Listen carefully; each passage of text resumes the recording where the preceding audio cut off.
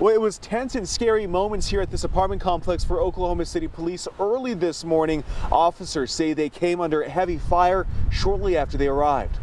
And once they pulled up, they began taking fire almost immediately from the suspect. A shootout between Oklahoma City Police and an armed man. Officers say the suspect, now identified as Twan Jackson, called 911 early this morning saying he was going to harm people at these apartments near Western and Southwest 89th. He gave an exact address there at the complex. When officers arrived, they began taking fire immediately. Police say both of the officers fired back at the suspect. Jackson was shot at least once by police. He was taken to the hospital where he is expected to survive. Amazingly, Jackson, the only injury. Nobody else was hit. Both officers are just fine. Both officers are now on routine paid administrative leave. Jackson will be booked into jail once he is released from the hospital.